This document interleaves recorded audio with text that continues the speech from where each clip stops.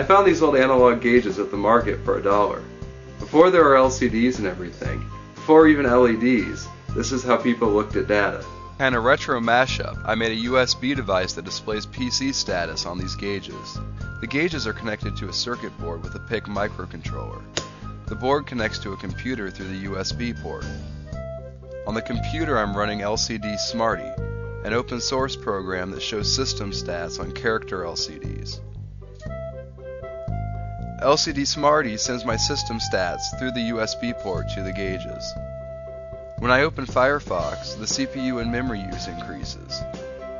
The same thing happens when I load the DIY Life website.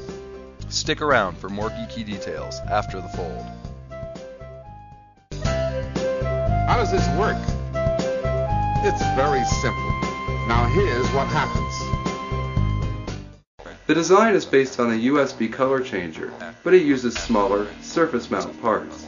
We also need to change some circuitry to get from here to here. This is the circuit from the USB color changer project. In the middle, there's a PIC microcontroller with USB support.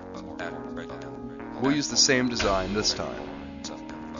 The gauges will always be connected to a PC, so the PIC is configured for USB power. This is a bit different than last time. We don't need to use a pin to sense the USB connection, so we can get rid of these resistors. We also need to connect the USB power pin to the power for the circuit.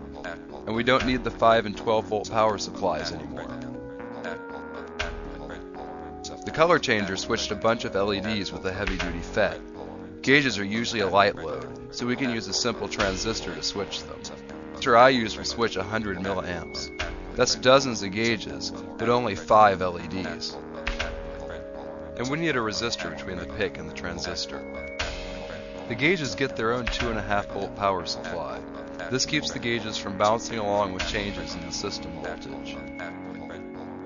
I used an adjustable regulator to convert the USB power to 2.5 volts. These resistors set the output voltage.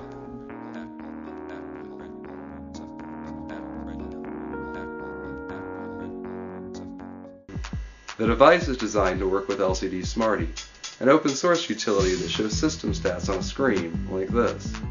It's easy to set the gauges. We can test it out from a serial terminal. Enter the number to display, followed by a gauge to show it on, A or B. That's it. No enter, nothing else. The device will respond with 0. With a bit of finessing, we can get LCD Smarty to send CPU and memory stats in the same format. If you want to build one yourself, read the article and grab the project files at DIYLife.com. Have fun and be safe.